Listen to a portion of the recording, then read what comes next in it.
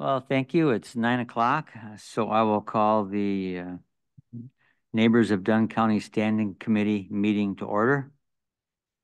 And first off, Dr. Steve Brown is sitting up here, so if you're watching out there, you're wondering who that is. He formerly was the medical director, and so.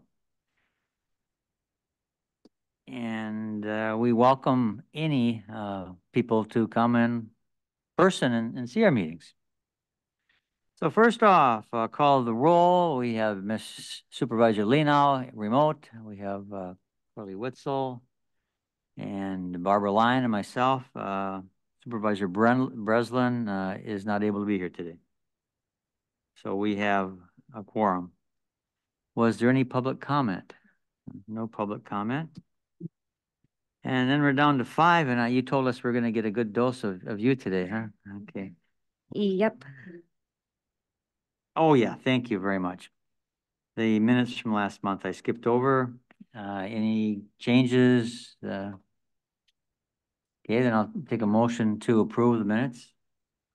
So moved. Okay, Supervisor Witzel, Supervisor Leno moved and approved and seconded. All in favor? Aye. Thank you. There's approved. Now we can go on to number 5, and this is something that I asked Carmen to do when we had a couple new supervisors. That would be Supervisor Leno and Barb. Although you've had a lot of experience, I thought it'd kind of be nice to run over it again. Okay, so thank you. All right. So as Chairman Kinnear said, this is just an overview of the neighbors and nursing homes in general. If there's any questions or things that you want more information about, please ask. It's a lot of information. So I'm going to try to not get too deep into the weeds, but just some information about what we do, some of our regulatory bodies, payer sources, things like that. So NDC is 3 separately licensed skilled nursing facilities. So we are all skilled nursing. We do not have any assisted living or CBRF or independent living. They are all licensed independently.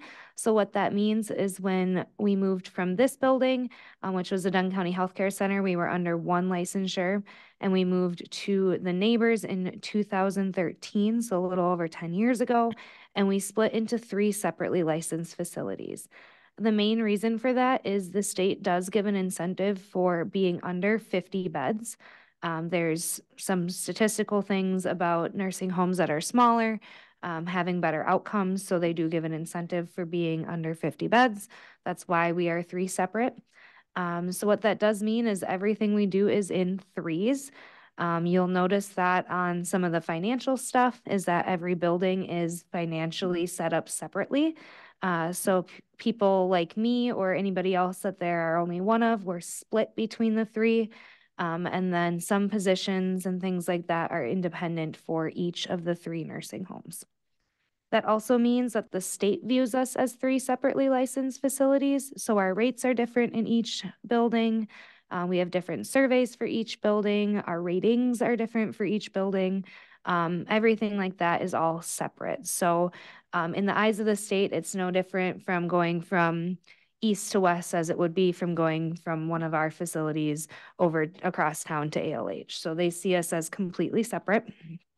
So we operate that way, but we also see ourselves kind of as one whole nursing home. So you'll also see in the financial packets that we do comprise it all as one, because there are some things that we purchase or do that really do affect the whole. So it's kind of confusing, but it's all separate, but then we all operate together. On total, we have 137 licensed beds at the neighbors. So each building is roughly 45 beds. Currently, 8 of our 9 households are open. So there's 3 households in each of the neighborhoods. In the central neighborhood, there's 2 short-term rehab households and 1 traditional long-term care household. In the east and west neighborhoods, there are each 2 traditional long-term care households and 1 memory care household. So a total of 9. The closed household is in the central neighborhood. That is Arrowhead Lodge. That is primarily one of our short-term rehab households. So only Fireside is currently opened as short-term. That being said, we can admit short-term individuals to any house on campus. We are dually licensed for both Medicare and Medicaid across the whole campus. So anyone can be admitted to any household. We try to admit people to where we think they're going to stay because moving people is traumatic and causes more issues and things like that. So if we know someone is going to stay long-term, we typically try to admit them to the household they're going to live in long-term versus admitting them to Central and then moving them later. That being said, if they don't think they're going to stay and they come short-term but then decide to stay, we still would have them move to a different household that would be more suited for long-term care. So across the campus right now, we're averaging around 110 for census. That has dipped a little bit in the last couple of weeks due to having some COVID outbreaks. So that has required us to not admit to certain households.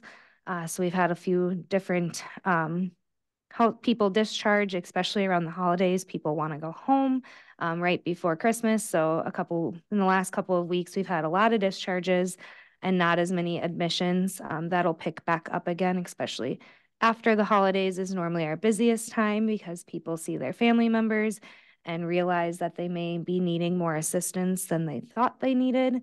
And then we do see an influx in admissions right after major holidays like Christmas. Switching gears a little bit, I did talk about the difference between long-term care and post-acute care or short-term in our campus, but there's also a difference for payer source for those. So I'll go down kind of a breakdown of the different payer sources that we accept. So our number one payer source is Medicaid. That is state-funded care. So that is people who are not unable to pay for their care themselves and are on the Medicaid system. That makes up over 70% of our residents. And I anticipate that number is not going to go down. We are seeing more and more people on Medicaid as care goes up in cost, as well as people have not saved as well as past generations have. So there's less people that have the kind of money that is required to pay privately. So we are seeing more and more Medicaid. So I anticipate that to stay around the current level, if not increase to a higher percentage. That being said, Medicaid has had some significant increases over the past couple of years. So Medicaid is not the scary payer source it used to be. We used to talk about Medicaid and trying to lower our Medicaid numbers and raise our private pay numbers. And now that is not the case. We actually have higher Medicaid numbers than our private pay. So we get paid more for a Medicaid resident than we do for someone that's here under private pay currently. So that being said, it's not necessarily a bad thing that our Medicaid census is continuing to rise. Other payer sources, I did mention private pay. That would be people who pay privately to live at the nursing home. That is a very small percentage of our population, but there is some. We also accept Medicare. That is for short-term rehab individuals or someone who is long-term, goes to the hospital and comes back to us on a Medicare stay. And then those last throughout the length of their therapy, or if they have other covered Medicare services, such as difficult wound care and things like that would also be potential for Medicare services. Medicare is typically a very high payer source. It is based on the resident's needs directly. So for Medicaid, we get a set rate for each building for a period of time. Medicare is based on the person's MDS scores, which is the minimum data set, or is our generally how we determine what we are needing to provide for each resident. It is completed by our interdisciplinary team, mainly comprised of our MDS nurses, and then also includes therapy, dietary activities, and social services. So that generates a score, and then each resident on Medicaid, that score correlates with a level of payment. But typically they are higher payer sources. In addition to this, we also have Medicaid or Medicare-like insurance plans. So that would be Advantage Care plans. So if you hear Humana, Blue Cross Blue Shield, all of those different purchased plans that operate like Medicare, we also have a very small population that use those services, and then we get paid through them. We do have to be in network with those providers. So we have a contract or a agreement with an organization called Leading Choice Network, which is an offshoot of Leading Age, which is our member association, and that they help us negotiate contracts with insurance companies like Humana and Blue Cross and all of those other insurance, United Healthcare, stuff like that. So we do sometimes have some of those. It is a very popular thing on the eastern side of the state to have Medicare Advantage plans. We see very, very few. The majority of our short-term people are on straight Medicare. And then our final payer source that kind of ebbs and flows is we are the VA contract for the county. So every county has a VA contracted nursing home. They limit them to one per county. All three of ours are contracted with the VA. They see us as one. So it's not like we have one of the three that is VA contracted, but we do have people that live with us under VA contracts. That being said, not every veteran qualifies for a VA contract. It depends on their service. If their service had a direct correlation with why they're with us, and then sometimes hospice care is different as well. So at any given time, we typically have a handful of VA contracted individuals. So that's kind of our payer source breakdown. And switch gears again a little bit. So we are regulated by both the state and federal governments. So CMS is a term you'll hear me say a lot. That's the Centers for Medicare and Medicaid Services. So that is our main regulatory body. It is a federal entity that generates the majority of our regulations, as well as any changes, memos. COVID was a really big time for things changing every day. We got most of that from CMS, as well as they generate the payment breakdowns and things like that too. And then, so they are federal regulations through them. And then the state of Wisconsin is the DQA, which is a Department of Quality Assurance. They help enforce CMS's regulations, and then also there are state regulations that are added on top of the federal regulations.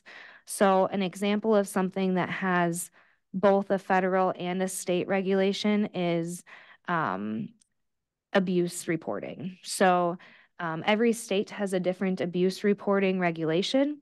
So the federal requirement is the minimum, and then states can add on to it. So you basically have to follow whichever regulation is stricter, either the state or the federal regulation. So for an example, Wisconsin does, you have 2 hours to report an instance of abuse, and then 5 days to do a follow-up of that, and 5 business days. Illinois is 72 hours instead of 5 days. So that state decided to have a stricter regulation on that, and Wisconsin follows the federal regulations. So it's different in every state. And there's just some nuances and one-offs for all of those regulations. There are lots of regulations. Nursing homes are the #1 regulated industry in the world. We have lots of regulations. A lot of them are very common sense. If you're doing things how you should be doing them, you're most likely following a lot of them. And a lot of them are things that are kind of nuances. So there's a very specific way we have to wash our hands. There is a very specific way that we have to report things or do different things. So a lot of that is standards that are nursing standards or CNA standards, but then you add it all together and it ends up being more regulations than any other entity. The reason for that is we do provide services for the most vulnerable population in the world. So we have people that are unable to care for themselves as well as unable to advocate for themselves, and they don't typically have families that are there every single day. So obviously children are also very vulnerable, but they typically have a lot of advocates around them. Our people don't always. So the regulations are there to make sure that we're doing everything that we are supposed to be doing. And unfortunately, there are places that don't. So they're there for good reason. They can sometimes seem a little bit tedious or very minor that end up being a bigger issue, but they are there for good reason. So we talk about regulations a lot at committee meetings, especially after surveys. So there'll be a lot of discussion about that. The next thing I had on my list was surveys. So we are surveyed by the state of Wisconsin and or the federal government on an annual basis. Each of our 3 neighborhoods receives a separate annual survey. So they are all on separate windows. So when we say annual, they can show up anywhere between 9 and 15 months after the last time they were in that facility. They show up unannounced, so we call it being in your survey window, is from that 9 to 15 months. It's typically right around a year, if not a little bit longer than a year. Surveyors are also short-staffed like everywhere else, so we are seeing them being extended longer out. We do have a very good history of surveys as well. So buildings that have history of troublesome surveys might have slightly more frequent surveys. You might see them at the 9-month time frame versus the 13, 14-month time frame as well. Surveys on the annual surveys, they come in, like I said, they're unannounced. They say we're here for your annual survey. It's typically 3 to 4 surveyors. They're there for roughly 3 days, depending on the census. Last year in Central, they were only there for 2. We only had 15 people in the building, so they didn't have a whole lot to look at. But typically 3 days. They come in and they look at everything.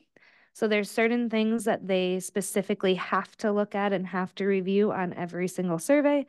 And then the majority of the time they spend talking to residents. So the first 2 days, they go out and they talk to every resident they can and ask them pretty general questions about how do you like it here? Do you feel safe here? How do you like the food? Kind of general questions to gauge how our residents feel about the facility. And then based on both those interviews, observations, so they watch Meal Pass, they watch Med Pass, they watch CARES. Based on the interviews, observations, and then record review is how they dig deeper into finding if there were any issues or anything that they need to issue a citation for. Typically by the 3rd day, about midday, is the first time we have any idea of anything going on in survey. In years past, before 2018, they used to do an exit conference every day and tell you, this is what we're looking at, here's a heads up. They don't do that anymore. They just tell you on the last day what's going on. We can sometimes gauge what they're looking at based on what they ask for. They might ask for care plans, they might ask for policies, records, things like that. There's a lot less of that now because they do log into our electronic medical records instead of us having to print everything for them, which is very nice. In years past, we used to, anything they wanted to look at, we had to print a copy for. So we're saving a lot of trees. They log on to their own computers and log on to our system and then can do all of their record review on a computer, which is nice. And then at the end of that 3rd day, they issue us any citations we might have. Those are always preliminary citations. They can change, they can go away, other ones can be added. They are just what the surveyors on site are proposing be cited. Then after that, they go back to their office in Eau Claire and they then work with their regional directors and write up what's called a statement of deficiency. So those all need to be approved and then they are issued to us.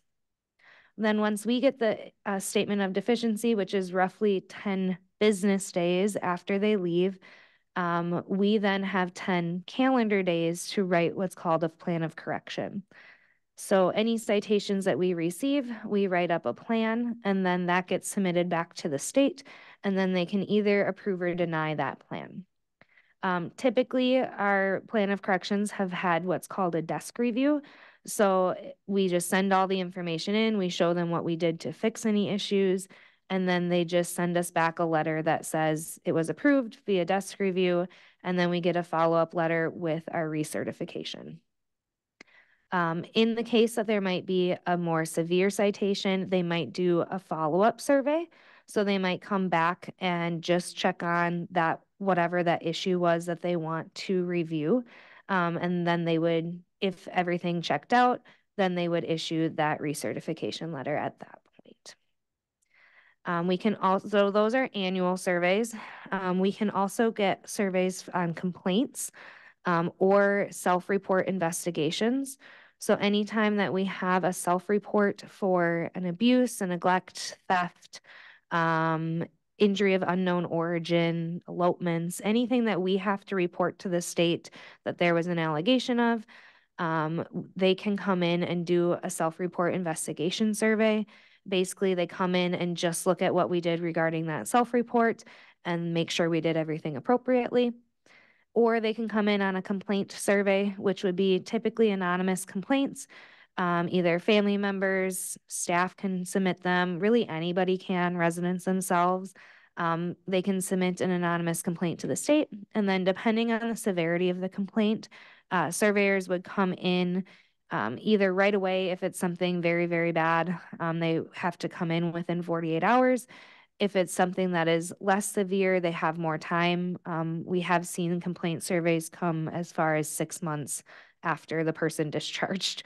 So sometimes those are a little bit difficult because, especially those long ones out, we had one that the resident had discharged and all the staff involved no longer worked at the facility. So we didn't have much to give the surveyor except what we submitted.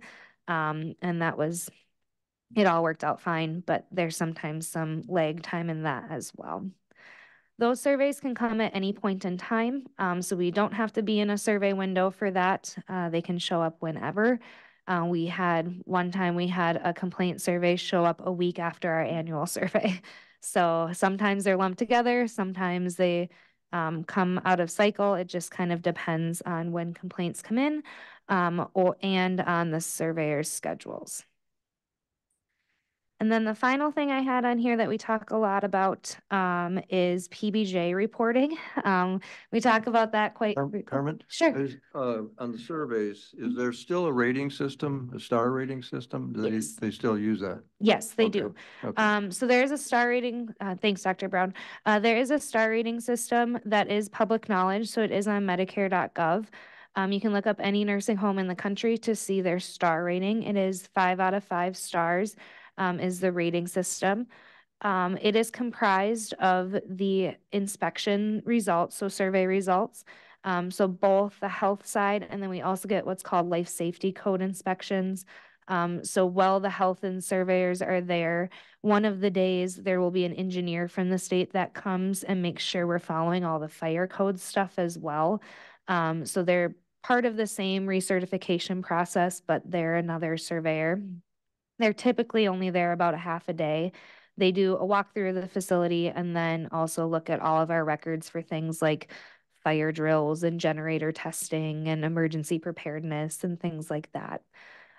So the ratings from your health inspection and your life safety code inspection start first, and then based on whatever star you have from that rating, then they add in staffing. So our staffing is submitted through this PBJ system, which I'll get to in a minute. And then also adding in what's called quality metrics, which is directly derived from our MDS. So that big data set that we submit for each resident. So, and then that all gets added together to be part of to compose the 5-star rating. The rating system is a great tool for families and people to pick where they want to go for a nursing home. There is some flaws to it because if a facility has one bad survey, it could pull down their rating, or PBJ reporting also can cause issues with that. So PBJ reporting is payroll-based journal entries. So we submit those quarterly. That is how we get our staffing 5-star rating. And there's very specific rules regarding how things are reported. It is a lot of data entry. It is a lot of information that gets sent to the state. It basically tracks every 15-minute increment that any person is working at the nursing home. So CNAs, nurses, homemakers, myself, director of nursing, medical director, any position that anybody is working at the nursing home gets recorded, and then it all gets submitted to create that 5-star rating. One of the issues that can come up with that is if there's any errors in reporting, it can cause your staffing rating to go down to a 1-star for one reporting period. Even if it is a computer error, if it is a typo error, they can do what's called a PBJ audit. And if they find an error rate of, I don't remember the number off the top of my head, but there's a level of error rate you can have. If it is above that, you automatically go down to a 1-star, even if you had way more staff than necessary. So there is some flaws with that 5-star rating program as well. So we always say take it with a grain of salt. We've been very proud to have high 5-star ratings of either 5s or 4s consistently for many, many years. But there is also some nuances to that as well that someone looking at it that doesn't know the whole system might not understand. So those are the items I had on my list, unless there's any questions or anything specific, or maybe if there's something from the members that have been here for a while that was helpful, I can share more as well. I have a question if I may. Yeah, go right ahead. All right. What is our rating? So 2 of the 3 are 5 stars right now, and 1 is a 4-star. Okay, thank you. Yeah, go ahead, Barb. Yep, you're on. Okay. What would be like the nature of some of the complaints that come through? Sure. They can be kind of about anything. So they range from, we recently had a complaint that a gentleman filed a complaint actually with the ADRC, and then they're required to tell the state that there was a complaint, and that was about going out on leave or pass with people. And we actually had a survey about that last week, which was no citations. We were in compliance. He goes out on pass all the time. So they can be things as small as that. And then all the way up to if there's a complaint about an alleged abuse account. So sometimes something could be something we actually submitted ourselves, but then the family also filed a complaint about, so they can overlap. Sometimes they're about food. Sometimes they're about medication passes. They've been about specific staff before. If a family doesn't like a staff member, they can really be about anything. And then depending on the severity is what triggers whether the state comes immediately or if they come at a later point. So very infrequently is it something that they come in the next couple of days kind of thing. And then for the self-report surveys, what triggers those is if it's something drastic. So we did have a recent self-report survey that we had a person that had what's called an injury of unknown origin, which means they have a significant injury, whether it be a fracture, a bruise, a cut, something that seems out of the norm of not just like a normal bump on the hand kind of thing. And if we don't have a rationale of where it came from and the resident can't tell us where it came from, we have to report that. So we had that recently, and they came in to review that because it was fairly significant. The individual, we believe, fell, and she would have been able to get herself up, but she had severe dementia and was not able to tell us that that's what happened. So I wondered if that would be the case for Yep. those kinds of things. yeah, sometimes that is the case. And that's a lot of times when we've had investigations about reportables. It is difficult because a lot of our residents do have dementia. The rule in nursing home and definitely our policy or how we view it is it's better to report things and have it be nothing. So we always err on the side of caution, and no matter how wild and crazy the story might seem, even if we're 99.9% sure it didn't happen, we always report things and do the investigation to prove that it didn't happen. Good question. I have one more question. So there's the three separate entities. What's the level of shared resources that can take place among those three? Sure. So there's some things that have to be specific for each one. One of which is director of nursing. So we have a campus director of nursing, but then each of the three buildings has their own director of nursing. That is because that is required to be a full-time position in each nursing home. But then, for example, an administrator can be shared between technically two nursing homes, but we have a waiver for it. So I'm shared between the three. Things like food is a really big one that is shared between the three. So we do cost allocations so that the cost of the food and labor is split.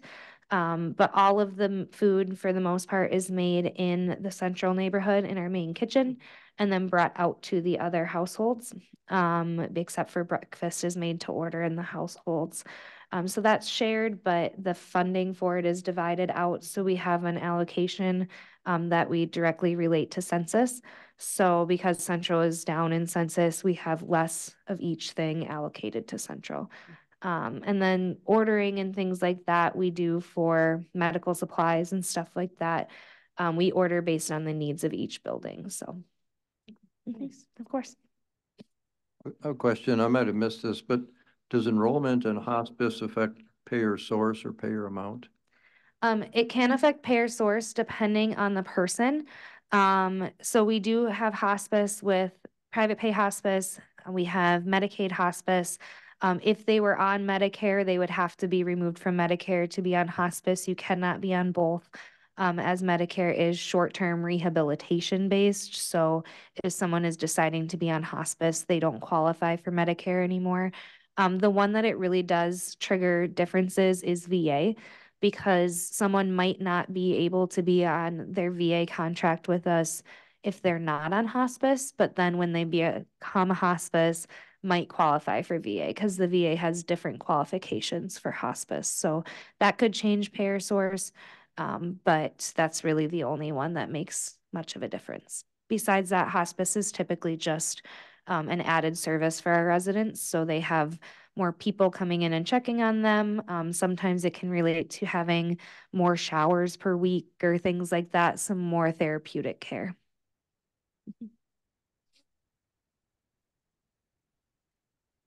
Any other questions for me at all? Yeah, that was a really good rundown. Carly, we've been here, but it sure was good to hear it again. And, okay. Well, thank you very much, Carmen, Of for course. remembering to do that. And now, who would be doing 6A then? Me. There's a bit of a joke today because Jane is normally here and Scott's normally here, but it's just me today. So, and Chris is online for when we get to the employment, but you're going to hear a lot from me. Okay. So Quality Assurance Steering Committee, or that is commonly known as QAPI. So it's Quality Assurance Performance Improvement. I mentioned to Chairman Kinnear that I might be making an acronym breakdown for everybody because I do use a lot of acronyms. And I try to explain them after I hear myself say them. But if you ever don't know an acronym I said, please ask and I can explain what it is. So QAPI is is a federally mandated program for all skilled nursing facilities. It is a program that we are required to have at a minimum of quarterly. We do it monthly, as with the size of our campus, we have a lot of moving parts. There's a lot of stuff going on, as well as if there really is something that we feel is a quality issue that we want to change or fix, we want to do that faster than in a quarter. As well as we try to fix things immediately, but the QAPI committee is really about checking if our fixes worked, and making sure that we are tracking how things are going, and if they didn't work, finding what we could do differently, things like that. So we do meet monthly. There's also 4 subcommittees that meet on a regular basis. So the idea is having smaller groups of people working on specific things instead of everybody looking at everything. So we have safety subcommittee, we have clinical care subcommittee, we have quality of life subcommittee, which is we kind of look at the quality of life of our residents from every angle. So we have someone from every level of staff on this committee, as well as every department, because there might be something that a CNA hears from residents that I'm not going to hear because it's not some big issue, but it might really affect their day-to-day quality of life. So we look at how our residents view our facility and what we can do for them from every angle. And then finally, we have corporate compliance as another subcommittee. So all of those subcommittees meet regularly and then report up to the overall QAPI, Quality Assurance Steering Committee. So every month during my report, I give a brief report on what we talked about in the overall committee, and then see if there's any questions. This month was pretty standard. Our Quality of Life Committee gave their quarterly report, went over everything that committee has been doing. There wasn't anything out of the norm. We did talk a lot about vaccines this month because we are offering the RSV vaccine at the facility. We had some trouble getting it as it was in short supply right away, but we have now gotten it, and our residents who have wanted it have received that vaccine. So we talked about that at length.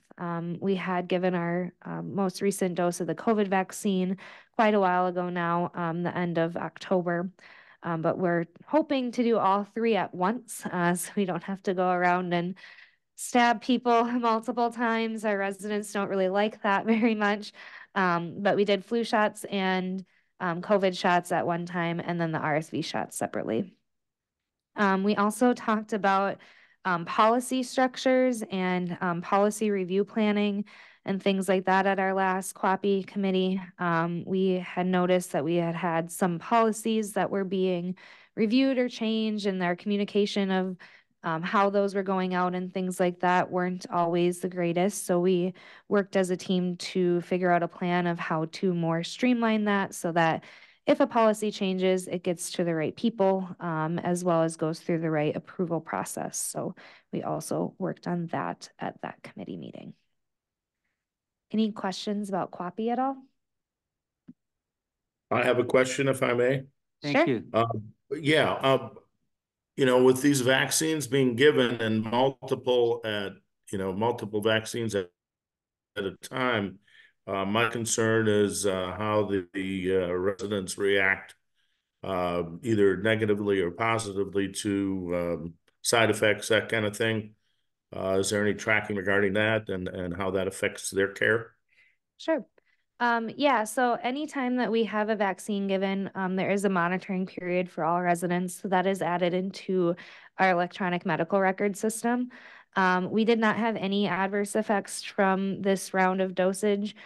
We always clear vaccine administration with our medical director and our pharmacy. So this time around, in the past, they had actually said not to give multiple different things at the same time when the COVID vaccines were brand new. They advised against it. So you had to wait. If you had just gotten a flu vaccine, you had to wait 2 weeks to get your COVID vaccines. And there was quite a bit of debate over when to give them and things. In this current flu and COVID vaccine season, they was actually advised to give them at the same time, with the only thing of doing different arms.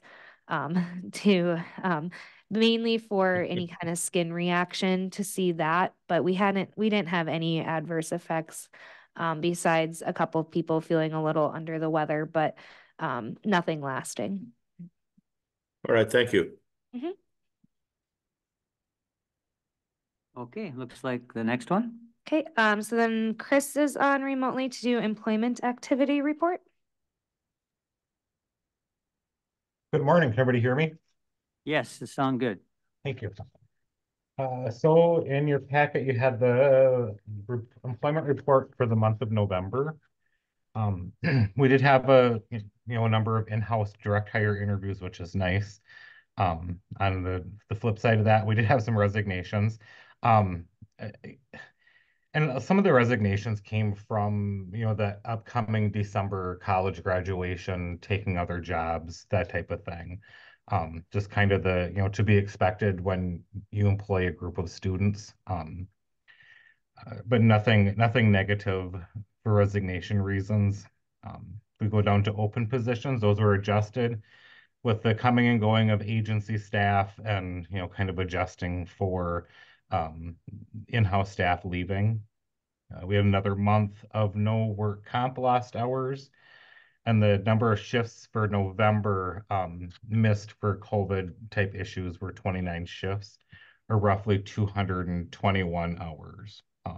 And that includes missed time for our agency staff, because those hours need to be filled. Somebody needs to be here, even if it's agency. Um, so it's a pretty short one. It generally is over the holidays, or when you have a holiday month that lessens, it seems like a lot of people aren't looking for jobs during, like from Thanksgiving through the New Year. So a little slower on that. Chris, we have a question from Barb. Go ahead. When you say filled with agency, I don't understand what that means. Yep. So we have our in-house staff, which are Dunn County employees, and we have agency staff, which are contracted staff from a nursing pool. Okay. Okay, thank you. In line with that, Chris, where it says open positions and you have the box, could you explain just a little bit Yep. what that means, 12 positions total, or Yeah, so for example, in the RN column, we have 12 total RN positions open. So that could be a mix of full-time, part-time. There's 12 positions open.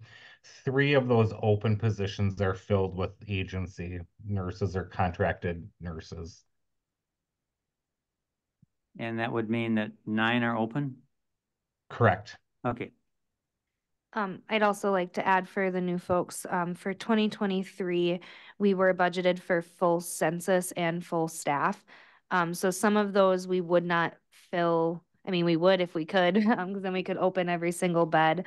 But with our current census level, some of those would also not be full. And then in 2024, we budgeted with a closed household and adjusted the staff accordingly. So some of those positions would not be filled with our current census level. I see a full-time RN accept a director of nursing position in a different facility. That's a step up for someone that really looking forward to it, or? Yeah, so that person had previously worked at a different chain of nursing homes, one of the ones that closed and then came to us. And then that chain of nursing homes had a director of nursing position open, so she got recruited back to that position. So Now you talked that with some of the nursing homes in the area closing, and are we still getting a few more people from maybe Mayo that they want to come back, or other nursing homes? yeah, that's slowed a little bit as we kind of had an influx when those facilities closed themselves. So when one of them closed, we didn't get much because that was the main reason they were closing, is they didn't have any staff. And then when one of the other ones closed, we did get quite an influx of CNAs, especially a couple nurses, and one of those is this person.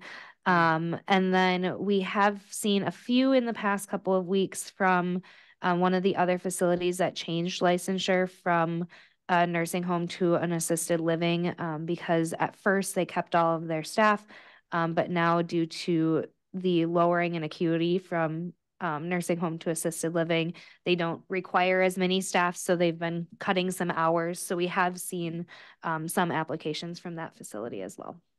Thank you. While we're still on this page quick, I am just going to go over the COVID stuff a little bit because I didn't have it as a separate agenda item just because there wasn't much to share. I don't believe I had it on there. So the only thing I was gonna add is that there's the shifts that are on here. We have seen an influx in staff positive cases recently. That'll most likely hit the next report because it has been in December. But we have had a handful of staff positive cases in the last couple of weeks. Fortunately, we've had no positive residents.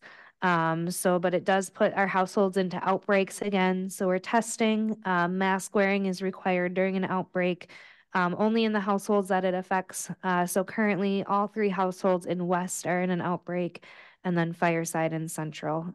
East is all currently in the clear, knock on wood, and Deerview is also, they were in an outbreak and now have completed their 14-day outbreak. And you mentioned that during that outbreak, you can't accept anybody into that Correct. entire building? Just to the household that Just it the affects. And currently our east building is full. And then Deerview, I believe, only has 1 open room. So we don't have really anywhere we can admit to at the moment because the places with openings have COVID outbreaks. Thank you. Mhm. Any other questions from anyone? Yeah, a quick one. So is the COVID very strong? I mean, are they really sick or their symptoms are pretty? Sure. The majority of the people that we've had test positive with COVID have been pretty fine. Cold-like symptoms, things like that.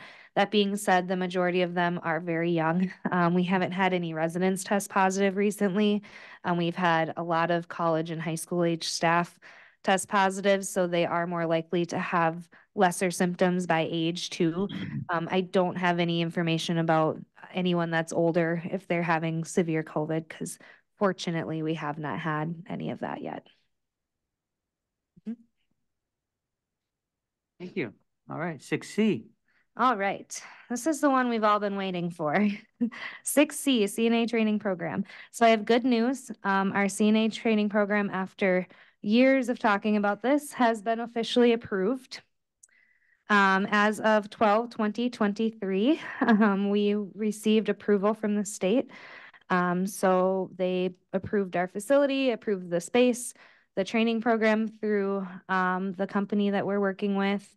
And next week, I believe it's the 2nd, the Paula Gibson, who works for that company, is coming to meet with us and set everything up. For those of you who are new, we've been talking about the training program for quite some time, going back and forth on if we can do it ourselves, or if we should use an outside entity that uses our space. And we've went with that option as it takes a lot less staff time, as well as they do all of the recruiting, all of the payment management, all of that kind of stuff. But it still gets CNAs trained in our facility versus somewhere else and just doing clinicals with us. So the idea is people stay where they're comfortable. If they're becoming a CNA, they live close to us. If they get comfortable with our facility, we might have them stay on as CNAs with us. So we're really excited about that. So hopefully sometime early 2024, we'll have our first CNA class. The only comment is whoopee. I knew that would be an exciting one. And way to stick with it. You really had to do that. I You know. just take so many, I mean, there's just so many in that class that you can have, or how big are you talking about? Yeah, so I believe, don't quote me on this because I'm not 100% sure. I believe it's 8 to a teacher. So it would depend on how many teachers that company can bring in to teach. And they could have multiple classes during the same time frame. So we could have a daytime one and a PM one.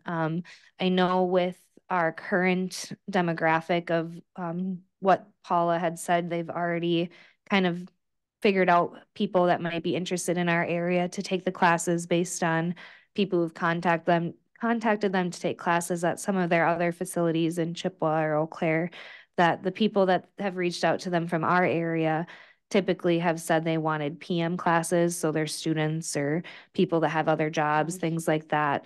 So depending on the time frame, we could have multiple classes going at once too. especially in the summer. I mean, most of the people taking CNA courses are high school or college students. So during the summer, we could do a couple different sessions as well. So there's so many hours required for this? It's 75 hours of training. So that is actually something that came up throughout COVID. It used to be 120 hours of training. That was one of those state versus federal regulations. The federal regulation was 75. Wisconsin state was 120. During COVID, when we needed more staff right away, one of the emergency regulations that was put in place was lowering Wisconsin's requirement to the state requirement, which they did. And then now they've just kept it. So it's 75 hours. So that's classroom and the, okay. Correct. Everything. It's typically done over like a 4 to 6 week period. Okay, that's what I was gonna ask. Okay, thank you. Dr. Brown? The organization that's running this, are they private or are they affiliated with a nursing program? They're private, so they are their own entity. They have partnered with other skilled nursing facilities. So they've partnered with the Dove Corporation in Chippewa. So they have a training center that's actually in the old Wasota home. And then they'll be with us as well. And the students pay for this education? Yes, most do.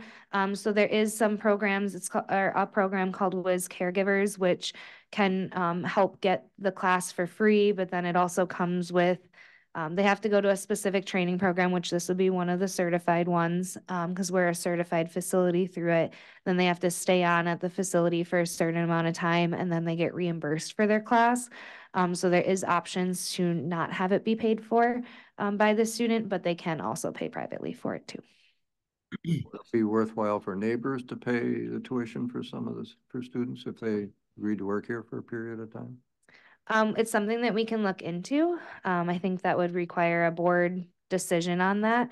The one thing that we did run into when we did the original Wiz Caregiver program is that people stayed until the day they got the check and then left. And it's a little bit harder for the reimbursement period of things, but it's something we could look into. So how much are you talking about costs for this whole thing? I don't know the number off the top of my head. It's a few $100s. Okay. I have a quick question, if I may. Yeah, go right ahead. All right. Is there any type of state or federal grant program to hopefully, consider to defer some of the costs and educational training? Yeah, so that's that Wiz Caregivers program is a state grant program. Okay. So All that right. is, yep, that is, they started that in, I believe, 2017, 2018, around that time frame. And it was a few year program, and then they re-upped it last year, the year before, and changed some things about it and made it a little bit easier for the facilities versus tracking how long people had been there and things like that. But it used to be that if they stayed, I think it was 6 months, they got a certain amount of money back, and then they got their classes paid for. And they've made that a little bit more simple, that it's more direct through the program. So that is an option through the state. All right. Thank you. Any other questions about CNA training? Yeah, looks like we can go to the next one. Thank you. All right. So resident referral report. So that is in your packet as well. We go over this every month. It is the referrals we get, admissions we take, those we don't take, and then census related. So at the beginning of the month, we had 109 as our census, and this is through November. So it's always hard because our meeting is at the end of each month. So we're looking at a whole month ahead before that. But so this is through November. 109 residents. We had 75 referrals, which is a little bit down. Again, people typically don't come to the nursing home during the holidays. It's normally right after the holidays. We've been more typically seeing above 100 for referrals. Number of residents admitted, we had 8 admitted to the facility this month. We had 67 not admitted. We have a description of why. We used to go into specifics on every single person not admitted, but now that we have more not admitted than admitted, we don't go into that. As well as if we aren't able to admit, like right now, when we don't have any open beds, we don't go through the reason with the person. We just say we don't have a bed. So that more encompasses the whole. But there's many reasons that we wouldn't admit someone, even if we did have a bed. We do assess every admission. At the end of the month, we had 112 residents at the facility. We had 0 residents transferred to another facility. We had 3 residents pass away this month, which is close to average. It typically ranges from 3 to 5, and sometimes it gets upwards to 10, but that's typically average for a month. And then we had 5 residents discharge home. That number is higher than normal, and that's primarily because when we opened Fireside in October, we started admitting more short-term rehab individuals. So more admissions also means more discharges, which is a good thing. It means that we got them healthy enough to go to a lower level of care. And then top referral sources, it's our 3 normal ones. So Sacred Heart in Eau Claire, and then the 2 Mayos, both here and Eau Claire. Any questions on referrals? Go How many, ahead. it says not able to come due to testing positive. How many would you say you had of patients that came that were, that you had that testing positive, would you say? I don't have a number off You the top don't, of my okay. head. I know we had a couple that were planned. So we have the hospital take a test right before they come to us. That way, if we can avoid having an outbreak, because if they come to us, then test positive, then that household's in an outbreak. So we have the hospital complete a COVID test right before they come to us, to make sure that we're not exposing people in our facility. So I know it happens a couple times a month. It's typically we have someone supposed to come, it's all lined up, and then the day that they're supposed to come to us, they test positive. But it's normally 1 or 2 a month. It's not a big number. Yeah, Dr. Brown? Well, every time I hear this, I'm a little amazed that these hospitals would be unaware that the patient tested positive unless you required it. Mhm. Happens regularly. We actually, so we also test when they come to us. So we have an ample amount of COVID tests at the facility. They are free to us from the government. We have a whole boardroom full of them. So we use them when they come to us as well. We have them test before they come. We test when they come, just to be extra cautious. And we actually got some pushback from our local hospital that we were one of the only nursing homes requiring them to test prior to coming to us. So we said, okay, we'll try it and we'll just test. And then the week we did that, we had someone come to us that was already positive. And so we went back to requiring the hospital to test.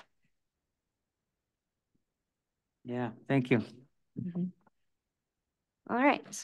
There's no other questions on that one. I'll move to environmental and facilities report. So normally Scott is here. I'm not sure if he's on vacation this week or just busy. So I will go over kind of a brief overview. He might have more that I may be not aware of, but we'll have him fill us in next month as well. One thing that would be on here is since we did have West survey, we also had West Life Safety Code survey. So that is conducted with an engineer from the state, like I mentioned earlier, and typically done with our maintenance team, as they are the ones who do the majority of the life safety code preventative maintenance, the fire drills, all keeping the building up and running. So Scott normally comes over for that as well. So it was Scott and Brady were with the surveyor, and sometimes I'm with them, but they came at the same time as health this time. So I was with the health team surveyors. So they do a record review of all of the different things that Brady does to make sure the facility is in tip-top shape and that we're doing all the things to prevent any sort of major catastrophes like fires or generator issues or roof leaking, all of that kind of stuff that could cause issues. The surveyor goes over all of that, makes sure we're in compliance, which we were. And then they also do a tour of the facility. There was 2 minor citations for this, which is very normal. There's very few times that there isn't something seen. One was that a corridor door was left open, so no doors that are in a corridor can be left open without being used at the time. So that's things like our closets in the hallways and laundry rooms and things like that. Staff must have gotten something out of one of the doors and didn't close it. Very minor. We close the door, educate staff that we need to have the doors closed. And then the other one was related to the sealant on a door too. So things that can be fixed really easily, nothing too major. Other things that could have been seen on something like this is they always check to make sure the sidewalks are level so that there's not tripping hazards. That was all fine. They always check to make sure anything that can't have something in front of it. So our electricity panels, the breakers, those they have to have a barrier around them where there isn't stuff piled in front of it. So just little things that could cause issues in an emergency is what they look for. Things like we can't have door stoppers in nursing homes. So you can't have a door stopper because in the case of a fire, you have to be able to shut the door immediately. So just little nuanced things that are specific to nursing homes that the surveyors go around and look at. So that all went very well for life safety code. Outside of the survey, I know our garage doors have been ordered and scheduled. I believe they're supposed to be here this week. Question mark on that if that's still happening. That was the last report I got, but our garage doors are supposed to be here this week, which if you weren't on the committee at that point, we had garage door issues and we use contingency funding because in the case of an emergency, that could be a big issue, as well as we've been fortunate that the weather hasn't been super cold, but they could cause issues if we were having them stuck open in the really, really cold weather. So we have replaced or are working on replacing all 3 garage doors, but those have been ordered and are supposed to be arriving very soon. Besides that, I know that they've been working on some heat pumps and things like that, which is an every year thing, which again, fortunately, our weather has been pretty mild this year, so we haven't had issues with that. And same thing with snow removal and stuff. That's always a big topic for us as we have to have snow removal 24/7 because there's people at our facilities 24/7. So a little bit different than say this building that if it snows on a Saturday, we may not have it plowed right away. We have to have the nursing home stuff plowed right away. So that's always an added stressor on the maintenance department. But fortunately, we haven't had much for snow or things like that. So any questions for facilities or environment? No, looks good. Thank you. Okay. So the next one is Wisconsin County Homes Update and Supplemental Payment. So this is another nuance that we talk a lot about is supplemental payment. So there is a difference between ownership of a county home and a private home that's owned by either a not-for-profit corporation or owned by a for-profit corporation. So there are some nuances to running a county home. And we are part of what's called the Wisconsin County Homes Association. So we meet twice or every other month to go over things that are specific to county homes, things that we're having issues with, and payment structures and different things that affect us differently than other similar entities. And the biggest topic that is typically talked about every single month is supplemental payment, which is a payment system that the state has in place that basically helps county homes make up deficits from Medicaid. So because this dates all the way back to when county homes were the expectation that they just took everybody that needed help and way back into almost the asylum hospital days where this was extra payment because we take more Medicaid than any other nursing homes, which is still true. County homes still do take more Medicaid residents than any other nursing home. We do not base admission on payer source. There are some privately owned nursing homes that do. There's quotas basically is we have this percentage of this payer source, this percentage of this payer source. and so on. We take it based on need. As long as we can meet the needs of the resident, we do not take payer source into account as long as we can meet their needs. And that is basically all county nursing homes do that.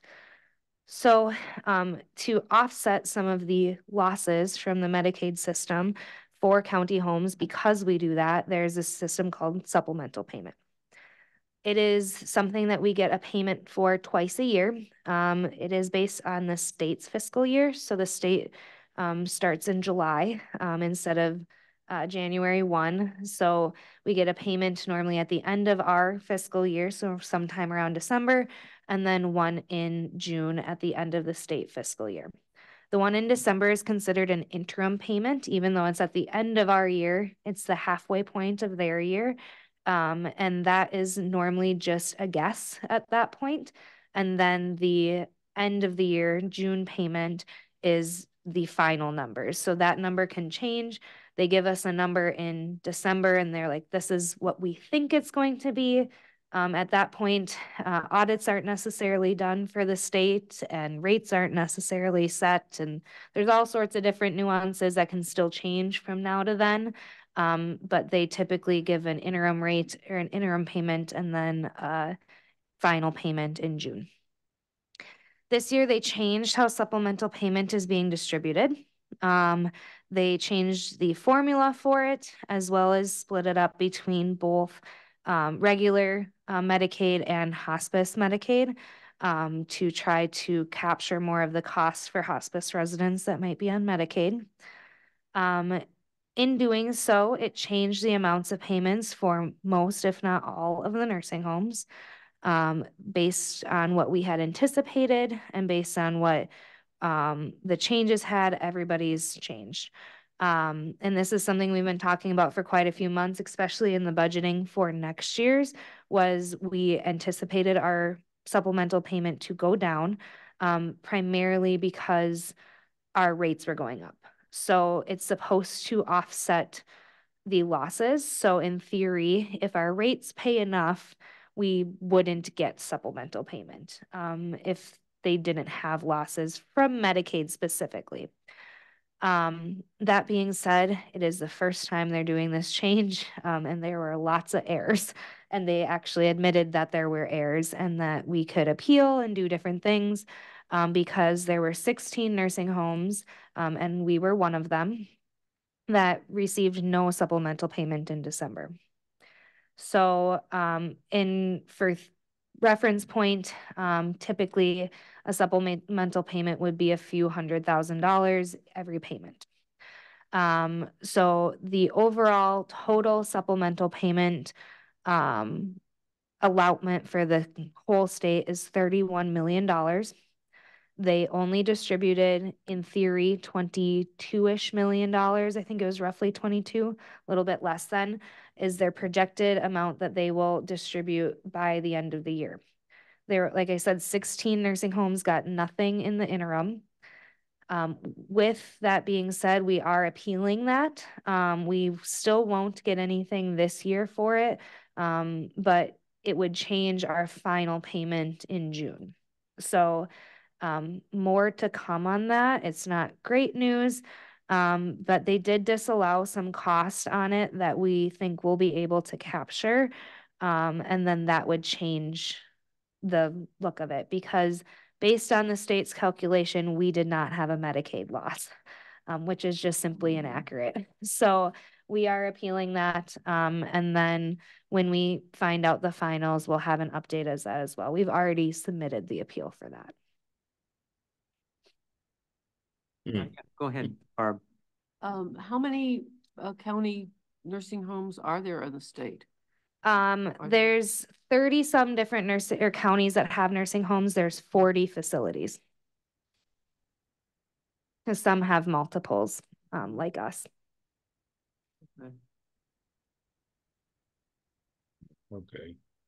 So, and the majority of the money was distributed to Dane County, which is the average every year. The majority of it is distributed to Dane County's nursing home.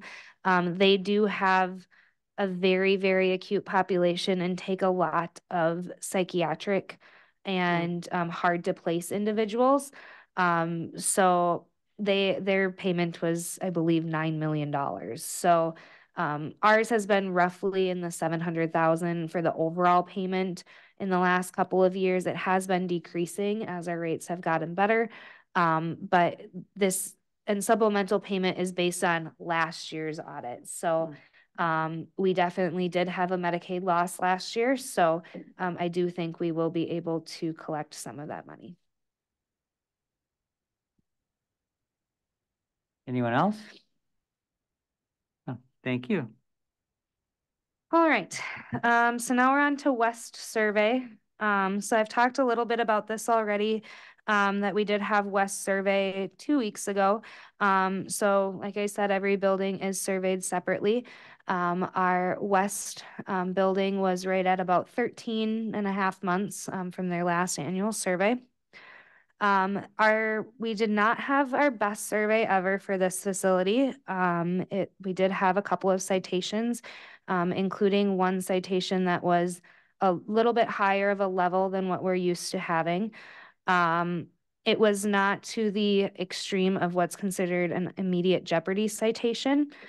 So we can be issued what's called an IJ, which is the highest level of citations. If you receive an IJ, those come with fines. They come with having to fix it before the surveyors will exit your building. And the fines are by day. That's a big whole nother thing. Fortunately, we did not have an IJ for the situation, but we did receive what's called a level G citation. So it's a step below that. It is the largest citation we've had in at least the 5 years I've been here, and I believe many before that. It was related to a resident-to-resident altercation, that a resident had an altercation with another resident, which resulted in one of the residents falling. We did an assessment, did all the things with that, but due to the residents' aggressive behavior, they thought we should have been able to prevent it. So we are working through that process of submitting what's called our plan of correction, potentially doing an informal dispute resolution, which is our option to fight the citation, as the resident had about 15 different interventions in place to try to prevent it, and they didn't work. So we tried, but unfortunately things do happen. So we're working on that. We just got our statement of deficiency yesterday for that. So we will be submitting our plan of correction and potentially an IDR this week. I do have a call with the individuals from DQA today to discuss some of that and timeframes for things like that. And then also with our long-term care attorneys, because they do support IDRs. We have, through our membership with Leading Age, we have support from long-term care and healthcare attorneys who help with that process as well. So who I have another call with tomorrow. So more to come on that, as we do believe that we had interventions in place, but unfortunately we can't always control what residents do. It was in our dementia unit and things like that. So there's a difficult situation. Unfortunately, everyone was eventually okay. There wasn't any further issues after that, but we do have to go through that process now. Jeez. Anybody questions? Okay. Yeah, that's the first time we've had, a sad face telling us about the thing. So nice job there, really. Bus update. Yes. So I bookended this with good news. So we started with the CNA training program as good news, some not so great news, and then bus update. So the RFP did go out for our bus, and we did have a bid chosen. I don't remember the name of the company offhand. Scott worked directly with Sarah on that, Sarah Stabino in finance. So we did have a bus company chosen, and a bus has been ordered. And we are hoping to have a bus on site in mid-February. So which was much, much sooner than we had originally anticipated. When we had first looked at these, they were saying 6 to 8 months out for buses, if not longer. We got really fortunate that one of our bids had some on their lot, and we're actually just needed some conversions to make them be what we needed them to be based on wheelchair spots and things like that. So we are looking at having a new bus in early 2024. Well, I thought you were gonna say 2025. Is there, the townships are ordering trucks and so forth out into 2025, or they Yeah. ordered in 2022 and they won't get them in 24. It's really tough. So that's great news. Yeah, we got really, really lucky with the company that had just happened to have a couple on their lot that were very close to what we needed. They just didn't have enough wheelchair spots, which is something that they could easily convert for us. So we actually were going to have one even sooner. So when Scott first told me the dates, he was all bummed. I was like, no, I'm so excited. That's fine. So we're very, very excited that we will have a bus soon. And perfectly before summer when we have more outings and things like that too. Great. Okay, and now I'm gonna just keep you going here. You take Jane's spot now, huh? Yes, I will do my best. So in your packets is the financial reports. So typically Jane does this. She's on vacation today. So I will do my best to go over them. So in your reports, there is first, there's the aging report in here. So this is the, as you can see, it's the bar graph. The different colors represent the different buckets on if they're current, if they're older. So that big blue bottom one is current. So that one being the biggest section is a good thing. This is higher than what it had been, and that's primarily due to our increase in Medicare census. So those are higher payer sources. So we are waiting for more money for them, but we also take a little bit longer to bill those because of the MDS process and things like that. So that's an okay thing to see that bucket higher, as long as it's the blue and orange that are making it higher, because those are the more current charges. So that being higher doesn't necessarily mean bad. It does actually mean more money coming in from higher census. Any questions on aging? All right. The next one is the campus census. It's the other bar graph. So this shows the breakdown of our different payer sources and where we're at for census on these. So as you can see, Medicaid is our highest one. It goes by days of patient days. We're just below the bar, which would have been our budgeted patient days for this year for Medicaid. And as I mentioned before, that's actually a good thing now, as our Medicaid rates have increased by about 30%. And we're having higher payments from those than things like private pay. So our mindset on that has changed a little bit.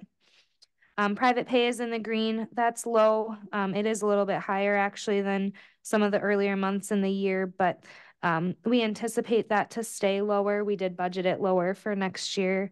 Like I said, people just don't have the money to pay for it anymore. As also, if they live with us longer, they're using all their money to pay for it and eventually transition into Medicaid too. So, but that's not necessarily a bad thing with the Medicaid rates.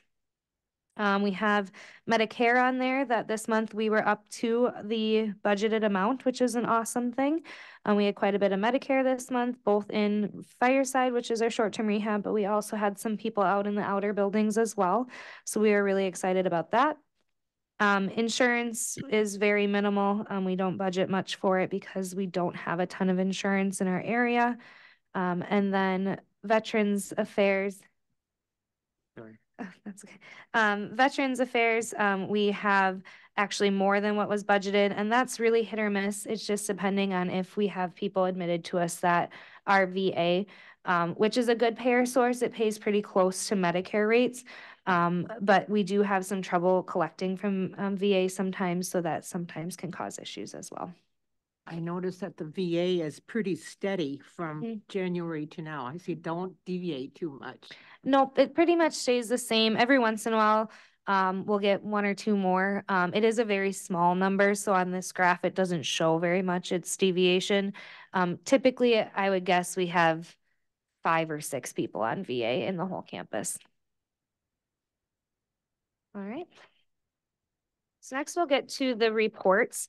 So we have the 3 separate financial statements for the 3 separate facilities, as well as the overall financial statement.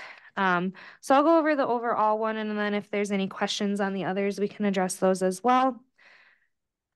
So there is some changes here, and that is partially due to the supplemental payment changing and us not getting what we anticipated to get for that. So we did take that out of the projections, which did adjust to a lower number of our revenue, as we were anticipating having somewhere around $300,000 from supplemental payment. And that is one of the problems with us running on a different fiscal year than the state, because in theory, if we get our appeal, then we will get money from this, but it won't come until 2024. So that does have some struggles with that. It also does reflect some of the higher Medicaid rates. So we did adjust to our higher Medicaid rates, but we also have submitted an appeal for a couple of things we thought were in error with our Medicaid rates as well.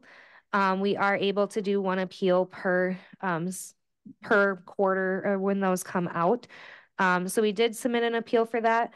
And that's upwards to $30 a day difference based on the rate. So that would be $30 per day per resident. So that's a big number that we could also get back, which was just something that they put in a different line than we thought it should be in our cost report. Our cost reports is how we get our rates. So that will hopefully be accepted because it was just an error in the system. So that will hopefully raise those rates back up.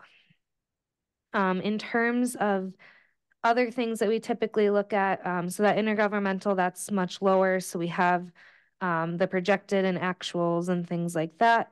Public charges is our terms on there just for revenue from any of our payer sources. Donations is on there, that's primarily bus. And then we have operations, agency staff, and depreciation on there. Any questions on the financial report from just the overall finances for this month? S&F on here. Where am I looking?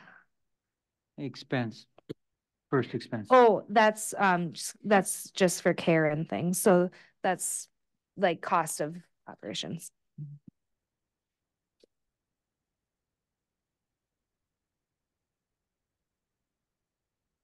Oh, actually, no, that's salary and fringe. Sorry. Operation salary and fringe. Yep. I was looking at the wrong spot. Now, here's a question. I don't want to take up too much time on it. Chris is here too. But when you look at the net down there, 1.3 million or without depreciation, what do you really want to look at? I mean, depreciation is something we've always talked about, this and that.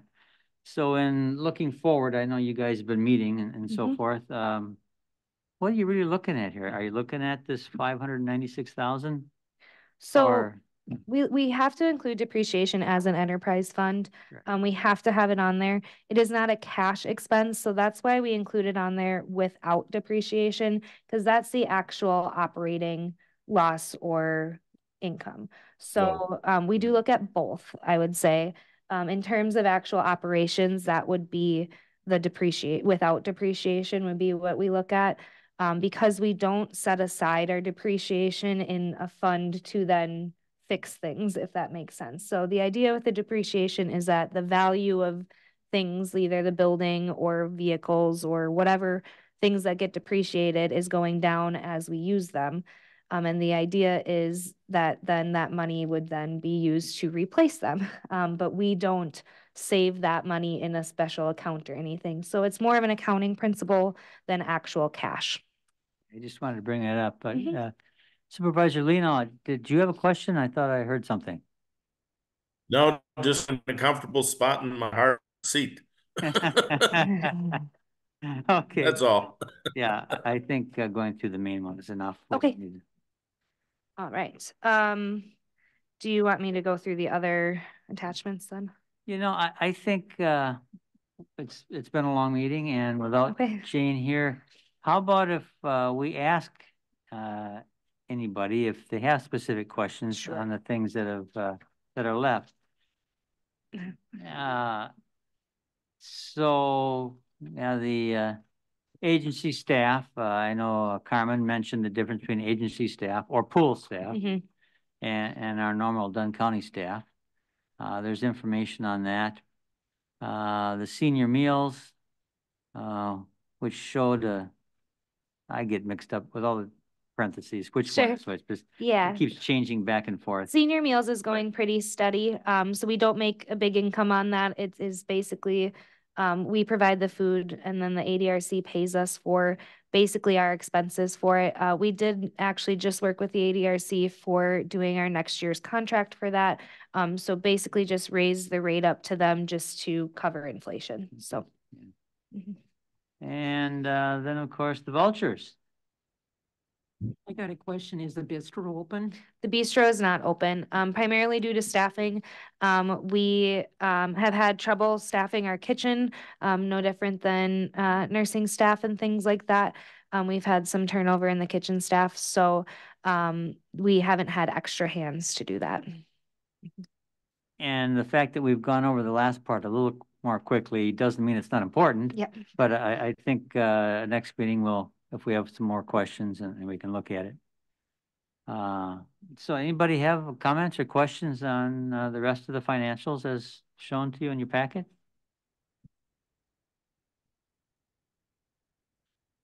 Okay, then, I think you're off the hook for any more talking. And consideration of actions to be taken by the committee. I would take a motion to accept the financial reports and the vouchers. So moved. Okay, Supervisor Witzel, Supervisor Leno. I assume there are no further comments, so all in favor? Aye.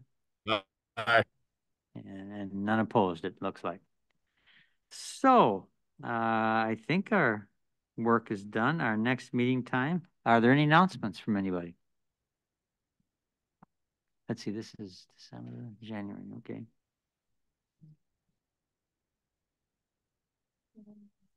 January 25th.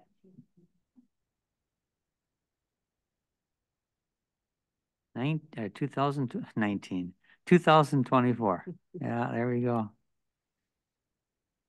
Well, thank you, Carmen, for going through the extra stuff and the rest of you for being patient.